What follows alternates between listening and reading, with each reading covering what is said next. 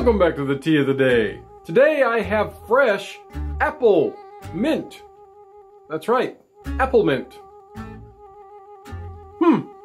How that works, I don't know. I haven't seen any research to say why it's called apple mint yet. I'll have to look that up now, I guess. Let's give it a shot, why not?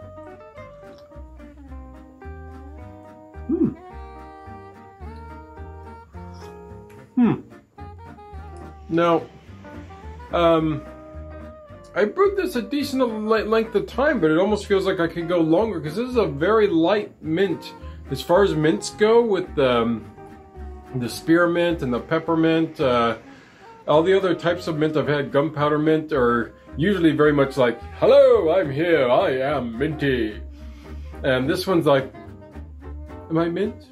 Yeah. I'm not gonna really say it to you, but yeah, I'm mint. And as far as the apple part, I'm not sure I'm saying tasting an apple-y bit. Yeah, I really don't get much of an essence of apple, so it's not from the taste, I don't think. That's why this is called apple mint. Not as far as I'm concerned. Maybe some people will notice some apple in this, but I'm not really getting that feeling. Weird.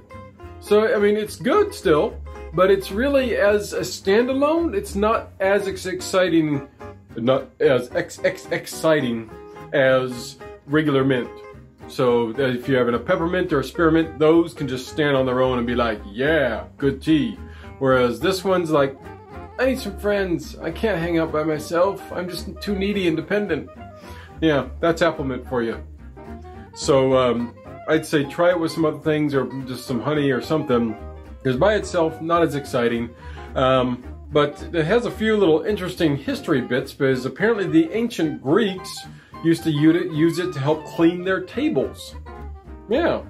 And they also would put it in their baths to help rejuvenate their bodies. So, yeah, apparently it goes back to the ancient Greeks, and they liked it a lot. But hey, what do you know? Oh yeah, it's also good for a variety of things like regular mint is. It's good for digestive problems.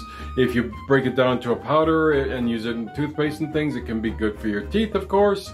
It's also supposed to be good for vaginal problems in an oil form, apparently. And it's also good for, there was one other thing I'm forgetting. There was something else. Oh, why am I forgetting it? Darn it. They're maybe listed up here. If not, you'll have to ask me in the comments, and I'll let you know then, because I'll look it up right as soon as I'm done with this video and be like, that's what it was. Ooh, I knew there was something else. That's all I got for apple mint today. You all have a great tea day.